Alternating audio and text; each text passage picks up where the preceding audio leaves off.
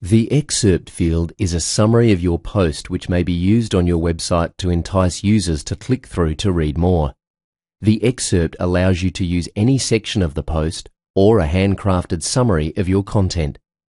The excerpt may or may not work depending on how your website has been programmed. If the excerpt field is hidden on your screen, you can show it by clicking on Screen Options, ticking Excerpt, and then closing the Screen Options tab.